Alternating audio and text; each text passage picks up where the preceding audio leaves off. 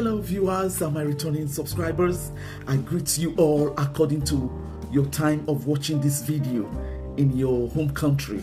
How you all been doing? It's been cold in the United States. Our topic today is a controversial one. Is it better to have a joint or separate account in your marriage or not?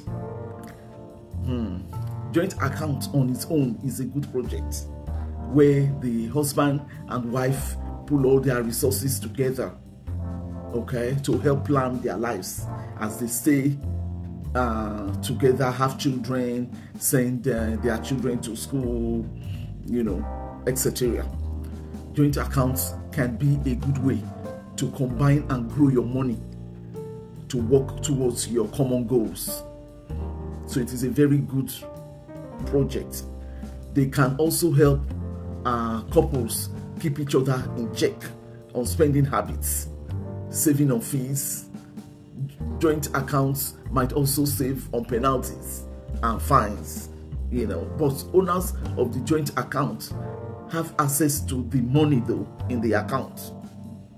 Both of them have access to it, and the money there belongs to both of them, irrespective of who owns it or who paid it in, or whose money it is.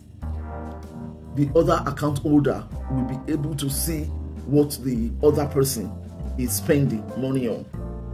So of course it's not a secret, it's open. So if one of the account holders takes money out of the joint account, there aren't many options of getting that money back. It's been taken. So if the account goes overdrawn, each joint account holder is responsible for the whole amount that is owed. So some couple have had a big fight on this, where one of the spouse refuses to do joint accounts. The other spouse is not happy about it and feel that there is no trust in their marriage. Although this is something they should have sorted out before they married anyway, during their courtship. If they cannot have a joint account, so there is no trust.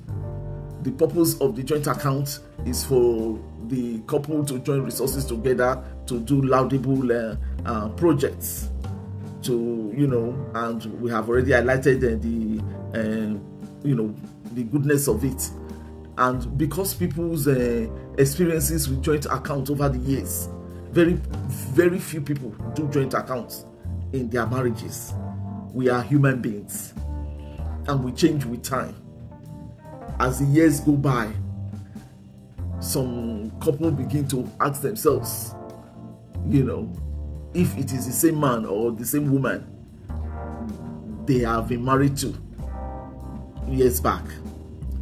One of the spouse can just decide to empty the account or start withdrawing money from the account without the consent of the other spouse. You find couples over the years keeping secrets from themselves or involved in extramarital affairs that leads to secret withdrawals of funds from the account. This has led to instability, no trust, or divorce in marriages.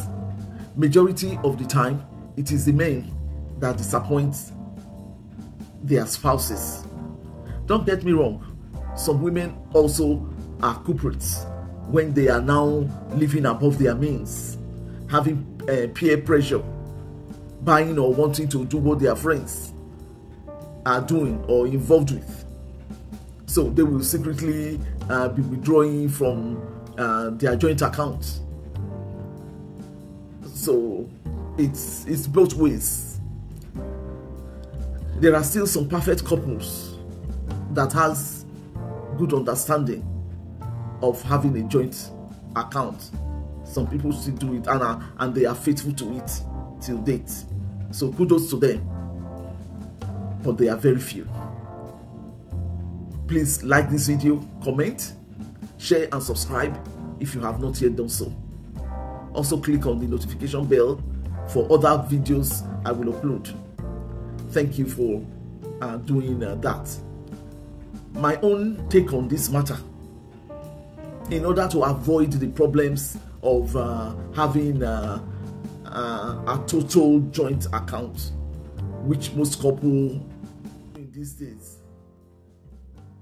is to have a joint account where some percentage of their money agreed on by both of them is opened with that, and both parties have to sign to withdraw money, and each of them will still have their personal accounts. Whatever is their personal needs, like helping their family members or friends, or buy their personal things, or they can take care of such needs from their own personal accounts. Same goes with the man. And whatever the need is of the marriage, like mortgage or rent, children's welfare, school fees, family vacation, etc., is taken from the joint account. So they have an account that is joint, and they have their own personal account. So the couple will decide what the joint account will be used for. So with that, there is less tension in the home, and both parties will be able to manage their resources better and be happier with each other. While in some marriages, a joint account is a no-no.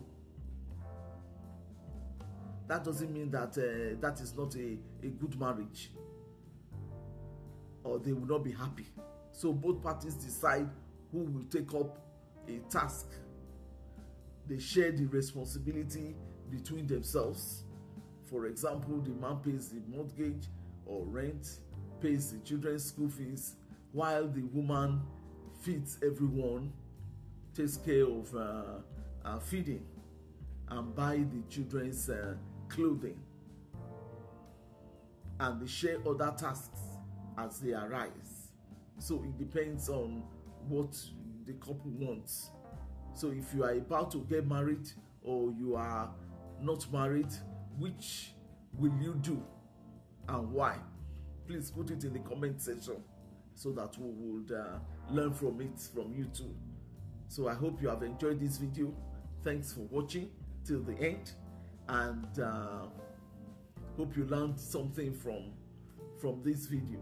See you in my next video. Stay blessed. Bye from Grandma 𝐿. God bless.